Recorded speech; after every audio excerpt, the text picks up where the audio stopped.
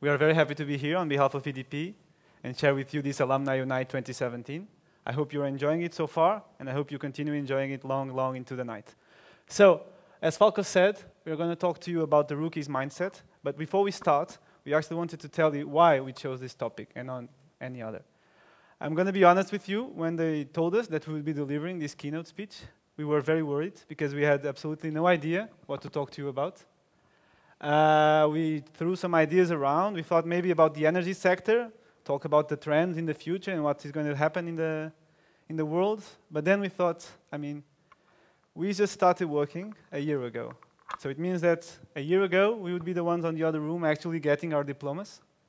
So honestly, who cares what we think about the energy sector? And then we thought, okay, maybe not that, so maybe talk about the career. So how is it on the job market, how it is to get a job? And again, we thought, fine, that can be interesting, but we just started working for a year. Who cares about our career advice and what we have to say?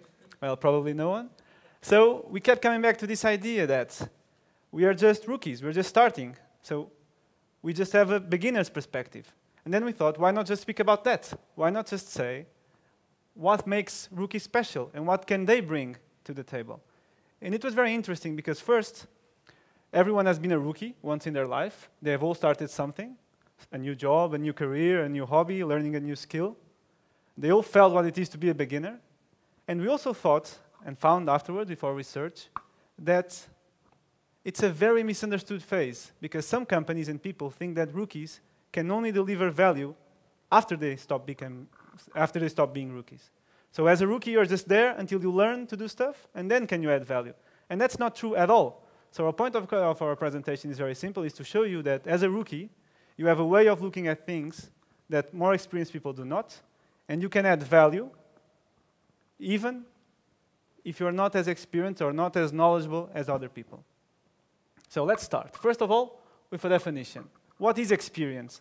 Now, I'm pretty sure all of you know what experience is, and I think this is a pretty much standard definition. So the knowledge that you gain by experiencing one thing over and over, that you have observed and culture undergone. And this is pretty straightforward. The more you experience, the more you know, the better you are at doing things. But this is only valid if knowledge is static. What happens if the world keeps changing? What happens if you start, 5 years learning how to build a typewriter, and typewriters stop being sold? What happens to your knowledge? It becomes obsolete. And what is very curious is that this obsolescence of knowledge can be measured, and it has been measured. According to recent researches by Grubler and Nemeth, it seems that knowledge has an expiration date. True. It expires at 15% per year. So it means that what you know now, in a year, only 85% will hold true. Then a bit over 70. Then 55. Then even less. In 4 years, 5, you've come from 100% to less than 50. Your knowledge is no longer valid. Boom. 30 now. The thing is, what is most worrisome is that you don't even know which part of the 30 is correct still. How can you say? Which part do you know and which part do you not know? So it means that knowledge expired. So how can you battle this march of ignorance? How can you do it? It's very simple, actually. You just have to continue learning and validating your knowledge. You have to go back and check your assumptions. Are you sure that it still holds? Are you sure that it's still true? Is your experience valid? And the problem is that when you get more experience, you'll see that it's very difficult to check your assumptions. You start seeing things in a way that is very difficult to check if you're actually correct. And you'll see that, I hope that you'll fight it when the time comes, but you'll see that it will happen to you as well. Now, experience can also lock you up on a paradigm. I'm going to give you a couple of seconds to read this slide, because I think you'll find it very interesting. It's a quote by Albert Michelson, a physicist in the end of the 20th century. So, what is important here? As you can see, he says that most of the facts of physical science have been discovered, everything is known. The only thing we can do now is improve our knowledge by precision in measurement. Now, why is this very curious? First, because he said it in 1894, which is roughly 10 years before Einstein completely revolutionized the world of physics. So it was completely missed. I don't know if there is anyone here who wants to be a researcher. Is there anyone here who wants to be a researcher in the future? No? No one wants to go into R&D? No one? Because the thing is, if you're going to R&D, sooner or later you're going to feel this impulse to actually say something like this. I hope you avoid it, because it will make you look bad in like 50 years, 100 years. Because people will be pointing at quotes of you and saying, guys, you were completely wrong. I'm sorry. Because the thing is, not only was Michelson wrong in 1894, because 10 years later Einstein completely revolutionized the world of physics, he was even more wrong, if that is possible, because one of the main proofs that the current system was wrong and that Einstein was correct was discovered in an experiment done in 1887 by none other than Michelson. So Michelson does an experiment that proves conclusively that the current paradigm was wrong. He has 7 years to think about it and see the implication. He still has the nerve to say this just to Einstein a couple of years later, proving him wrong. You can already see that he knows what he did. He knows what he did. So what happened to Michelson? Was it lack of intelligence? I'm pretty sure it wasn't, because he was actually the first American to actually win a Nobel Prize. So what happened? He was a man on top of his game, with a lot of resources, a lot of time to think, and then he said this. He said this because when you get experience, you start using a tool. You start using the same tool all over again, and it's successful. It makes sense. If you're winning, why change it? The problem is that when you start doing this, you start gaining a lot of focus, but you lose range. You lose ability to think in different manners. And then when the day comes and your tool no longer works, what happens? You have no experience in building another one. So you're lost. Don't be like Michelson. Learn that you can always see things in a different manner. Learn to take a step back. Learn to be a rookie. So what is a rookie? This is the standard definition. You're a beginner, a starter, or someone who is new to something. Not very clear, I think, but you'll see in a minute. As you can see, there is no age here. You don't have to be a teenager. You don't have to be a graduate. You don't have to be 50-year-old, 60, 100. You can be whatever age you want to be a rookie. You just have to know that you're starting something new. So are you starting a new job? Congratulations, you're a rookie.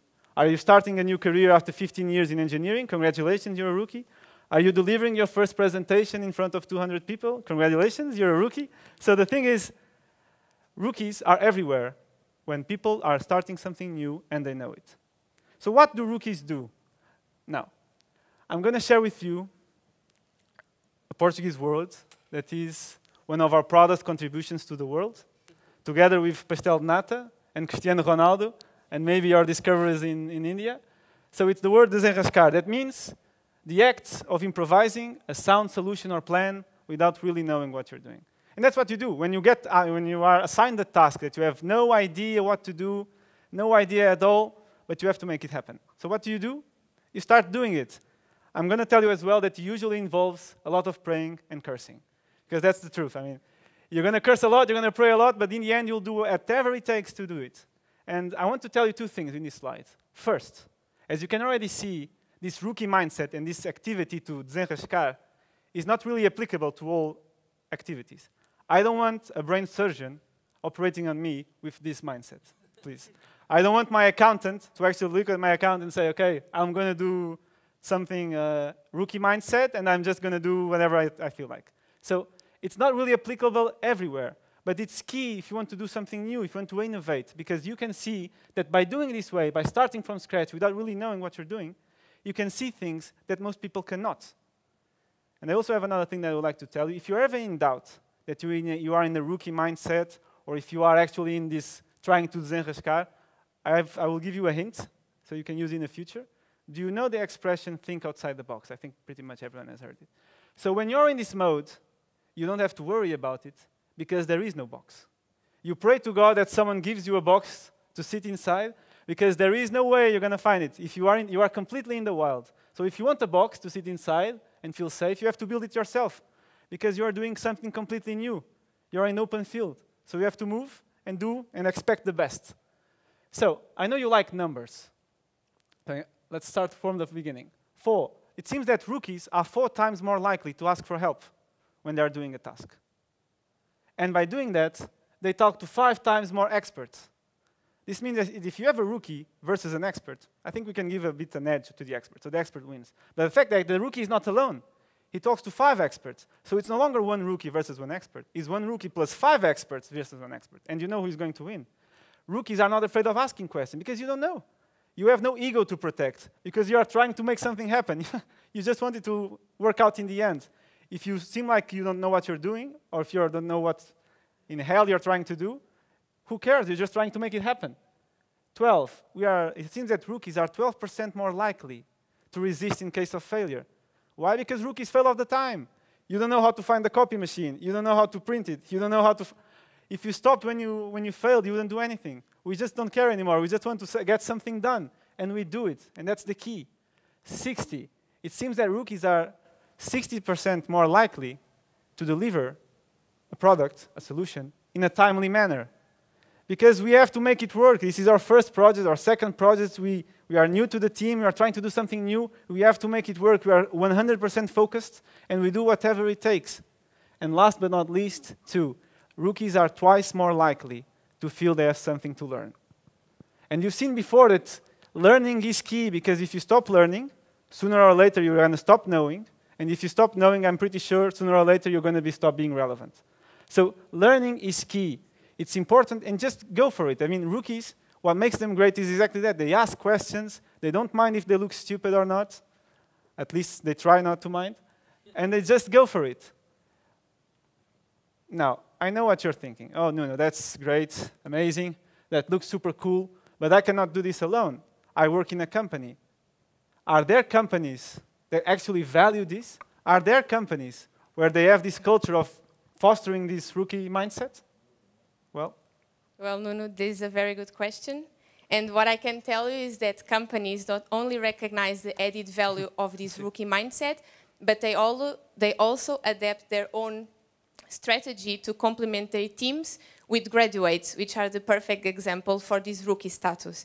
And for example, one of the companies that is doing this now, it's EDP, and what they're trying to do is create the best conditions to keep this rookie mindset alive, while obviously taking the most out of it, the most of our contributions to the projects we are allocated in. So what they do, they create 3 to 6 month rotations where we are in different departments within the EDP group, trying to learn as much as possible of different areas of expertise and skills. They give us training plans, they give us short assignments, 3 weeks to solve really difficult questions in very short period of time, and of course it's a daily challenge at work. And the proof is then, in less than 10 months of experience, 17 rookies are being rotating for 7 different locations within the EDP group, and we are being assigned to different projects which require from us different skills. And this is not only valuable for us, we are able to learn a lot, obviously work a lot as well, but grow within the EDP group, but also for the company itself, by incorporating new ways of thinking and new approaches to work. And how do they do this? Including young people who seek always to learn and question all the information they receive, even if it's offshore wind, if it's human resources, risks and markets, customer experience, energy management, I don't know, many areas. And when I say that we question all the information, I really mean, because if we're not confident with what they're saying, we will question until the end. And I will tell you my story within the EDP graduate program. So back to January 2017, I was moved to Scotland, Edinburgh, which for me, coming from Lisbon, was already sort of a challenge because there the sun appears once in a while, not every day. And on my very first day at work, my boss calls me. We sit down, I had no computer, no notebook, no pen, and he asks me, well, Alex, have you heard about weather modeling? Do you know those 2 seconds when you're panicking inside, but you're still smiling and trying to say something really that makes sense and makes you look clever to your new boss? Well, I was in that position, and the only thing I could think about was this famous picture of Prince Charles presenting me the weather forecast of Scotland. And I had to be honest, I had to say, sorry, but I have no idea about weather modeling. Until 2 seconds ago, I didn't know about offshore wind. I studied energy technologies, but don't expect me to be the expert in offshore wind. And he looks at me a bit concerned. Well, you know, weather modeling is really important because we go out there in the middle of nowhere with our vessels, with our people, with a tight schedule, and we need to know how is the weather behaving? We need to understand if it's safe to go, how much are we going to spend, how long are we going to take to then produce energy and deliver it to the UK? And I thought, well, bye, thank you very much, until the next project. And I had so many questions. Which model are we talking about? Am I going to develop my own model? Am I going to use someone's model? Is it a software that you bought, so we have technicians to help us using the model? Am I going to be alone? Are you going to supervise it from a long distance? Are you going to support me on a daily basis? I mean, what's the deadline? Am I going to deliver something next week, in the next 3 months, 6 months, 1 year? I don't know. And I was totally lost. And those of you who know me here know that the first thing I did was panic. I mean, I didn't know what to do. And even worse, I panic a lot. So I panicked for like 2 months out of my 6 months rotations. But I knew that this wouldn't take me anywhere. So if I would have to do weather modeling, I would have to check the model. And I did it. So I checked the model they were using for at least 5 years in that project. How do we actually understand these? How do we actually schedule our construction? And I discovered that this model was developed in C++, which once again, I don't know anything about. So it was a good start. This is my best friend for the past 6 months, C++ for Dummies. Because I mean, how can I work with something, C++ model, that I don't have any idea? So I read about C++ programming. I asked my friends, I see you, Azif, thanks a lot. I read about offshore wind construction. I read about vessels, technicians. I saw what Siemens, Dong, Iberdrola were doing. I mean, I just tried, but my only question was, how does this weather model work? So I went to talk to the developer. And I asked her lots of questions because, by the way, she was working at EDP. I was like, I mean, why did you develop the model in this way? How do you actually make sure that the model is accurate as much as you can? Because in the end, you're going to build 1 gigawatt wind farm in the middle of North Sea without actually knowing if this is good or not. And then she explained me everything, and I was even more lost with this C++ programming. And then I understood that, okay, I don't know anything about C++ programming. Probably I wouldn't be able to learn it in these 6 months to make an actually real contribution. So what I did was, I have my input data. I know that I cannot change this weather model, but I can see if this model is as valuable as the others that other companies are using, the others that software companies are developing and selling to our competitors. So what I did was using and trying to get trials for at least 10 different software companies. I had tons of meetings with sales directors. I asked really stupid rookie questions about Java programming, whatever. And I tried to understand how can we make sure that EDP is planning the construction in the best way possible. And after 6 months in Scotland, I understood that actually the model we were using for the past period was way too conservative. So instead of having a construction of, let's assume, 400 days, we were saying that it would take us 500 days. And the boat we saw in the beginning, before this slide, costs 150,000 euros per day. So if you just make a simple calculation, it's 150,000 euros multiplied by 100 days. We're already talking millions. And this is just the vessel. What about the technicians? What about the environmental requirements? What about health and safety certificates? And then 1.5 million goes to 5 million. And I went from looking at Prince Charles telling me that it's going to rain in Scotland, I mean, thanks you a lot, to save 5 million in one project. But of course, I didn't do this alone, so I was surrounded by experts in the industry that work at EDP. I got lots of support from these directors and technicians on other software companies, which actually I didn't buy any software, but they were willing to help. They were willing to share their knowledge. And that's one of the importance of being able to be a rookie, but also taking the most out of experts that also work with you. And Nuno knows as well, because we were together at EDP in October 2016 when we started. We got our first assignment together for EDP Renewables, and they asked us this question: are we able to combine wind and solar in a profitable way for the company? I was like, okay, and how long do we have to see to analyze this, sensitivity analysis, Excel, we have to make market research? Just 2 weeks. Okay, just 2 weeks, thank you. So we didn't panic because we were like 5 working on this, so it's okay, we'll manage. But we were so stuck in this idea that we would have to be a rookie, we would have to change the world in these 2 weeks, that they would expect us to think out of the box, with or without box, to change the world, that we didn't even think on the idea that I know you are thinking because you are engineers. And we went to see this startup in the United States that developed this huge turbine with solar panels on the blade. Sorry, because it was ridiculous. And we had the guts to go to the supervisor and actually present this as a solution for EDP. And he listened to us until the end. And then he said, well, thank you a lot for your contribution. I mean, it's really nice to know that on the other side of the ocean, somebody is trying to put solar panels on the blades. But what I need is actually something that takes advantage of the tons of wind farms that we have already constructed. Something that will work in the next 3-4 months. And it was the moment when we understood that actually what he was mentioned was hybrid systems. I mean, we didn't even stop 1 second to think about hybrid systems. And this is the message I want to give you tonight, is that, yes, it's good to be a rookie. Yes, we are seen as this blank canvas, always open for innovation, yes, always willing to take challenges to the next level, but we wouldn't reach our full potential without being surrounded by experts that know how the world and the industry actually works, and they will always make sure that we avoid making the same mistakes they did 10, 15, 20 years ago. And we have a sentence to share with you that we want you to think about it when you are stuck in a presentation, in a meeting, in starting your new job, is that sometimes the less you know, the more you can see. Thank you.